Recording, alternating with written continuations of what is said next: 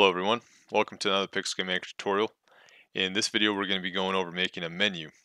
We're going to make it from start to finish, and I'm going to go through every step that I'm going to go through while I'm making this. Now this menu is going to be very simple. It's not going to be anything complex or like no items menu or stuff that you would find in like a JRPG. But it will be simple enough to get you started, and then hopefully that logic will take you guys to create your custom menus. And so that will be what the finished product looks like. I'm in a project that is not set up for that quite yet. And there are three things that we need to consider when making a menu. And the first one is going to be the planning phase. And this one's actually the most important. You have to come into your menu with a plan. All right, and so what I did for my planning phase is I went to just my image editing software, GIMP, and I was like, well, how do I want my menu to look? So I knew I wanted a background, and I knew I wanted a options menu as well. And then what I did on another layer is I kind of started throwing around how I wanted my things placed. And when I was satisfied with how it looked, I then hid the layer, and then I exported this image. So this will be my whole background of my menu. And then I did the same thing with my options. I kind of threw where I wanted my BGM and my sound effects, and then I hid them and exported them.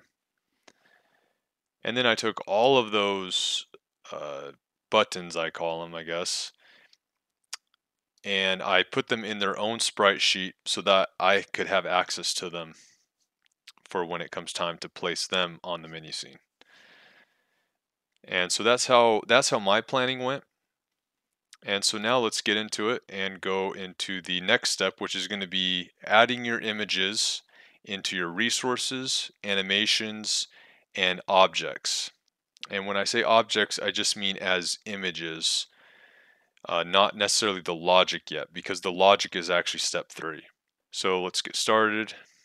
In the resources, I'll add an image, and I have all 3 of them right here. And the cool thing is you can select all of them and open, and it loads them all up. And the only thing that I have to do is, because this is a 1x1 as far as partition size goes, and the options one is also 1x1, the selections is the only one that I need to change, and it's going to be 1, 2, 3, 4, 5. So 5 vertically. And so now I have access, well, now by default, I'll have access to all 5. You actually don't have to change this default value, but if you know that's all you're ever going to use it for, you might as well. Saves you an extra step when you're adding animations. All right, so resources are done. Let's go to our animations, and let's start to add our menu animations. And you can call it how you like. We're going to need to register all 3 of these resources to it, so we want these selections.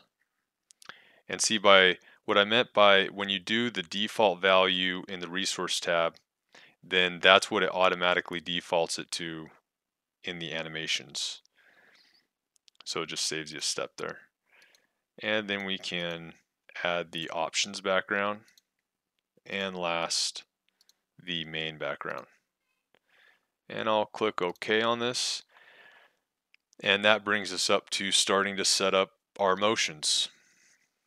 I am going to have all of the menu on this one animation. So the first motion I want, and you'll notice that our center is the top left. So let's change that first off. With menu images especially, you definitely want to be center. And that way, if you are ever going to rotate, rotation in the editor is actually based off this center. But like if you ever wanted to, say, have a particle effect come from the center of the object, this is where the particle effect would come from. So it would be easier to just say the center instead of placing a connection point right there, if that made any sense. So yeah, just general rule, images are really nice to have center. And then I'm going to delete the wall detection because we do not need any of those. And this motion is going to be the main background. And so under the directions, I'm actually going to choose the main background, and then it will automatically change it to that image. And that's really it. I'll just, instead of direction 1, I'll just do single.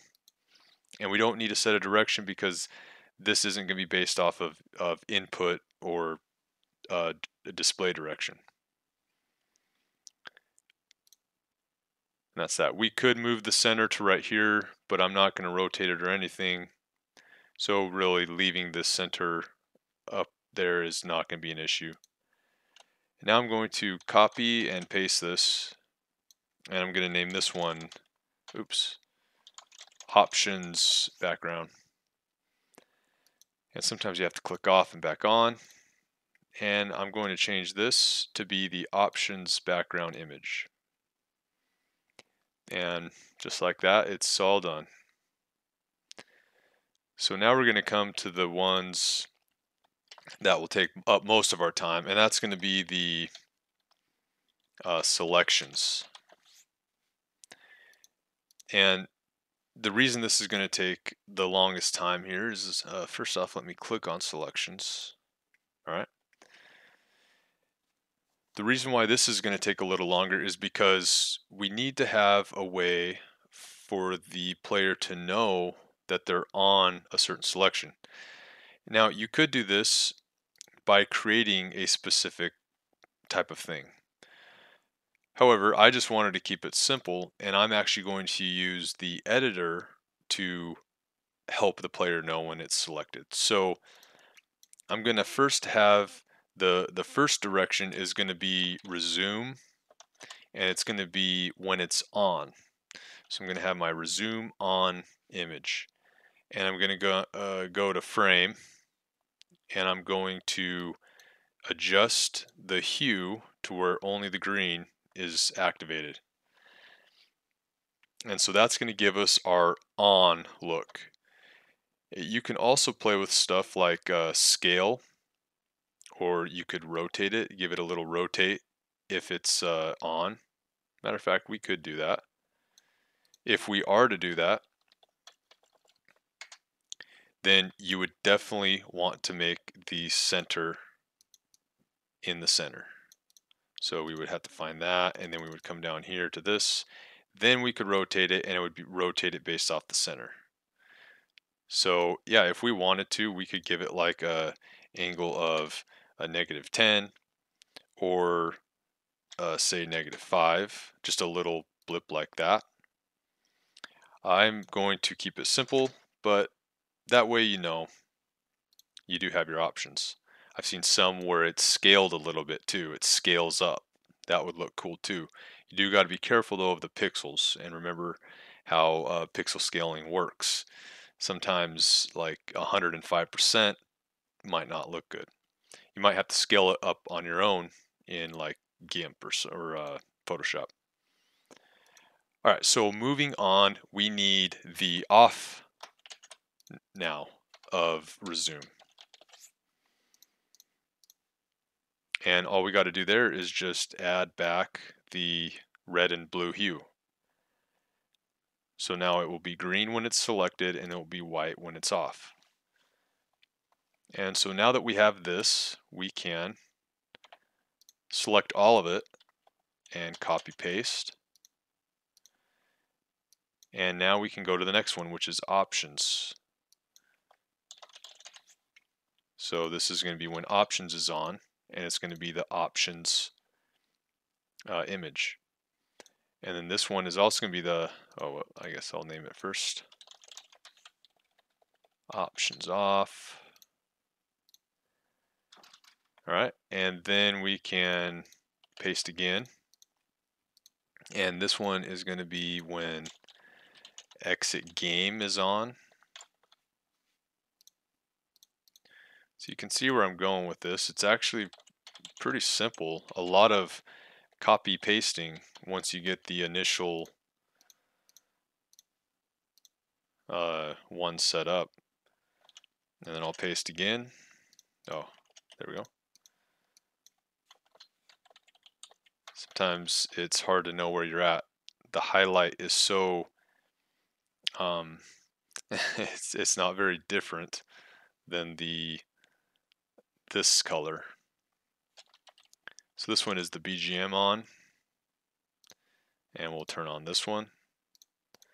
And this one is the BGM off, and we'll turn that one. And last one,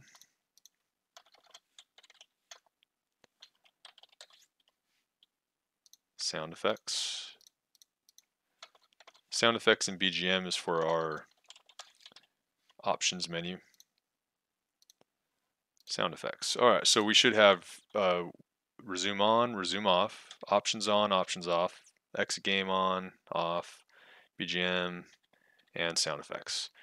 So now we're good to go as far as all of our menu goes with animations. Hey everyone, thanks for hanging in there for part 1. In part 2, we'll go over setting up objects, particularly their images, and then we'll go into the menu scene and we'll place them so we can start getting our menu laid out in our game. And with that, I'll see you at the next video.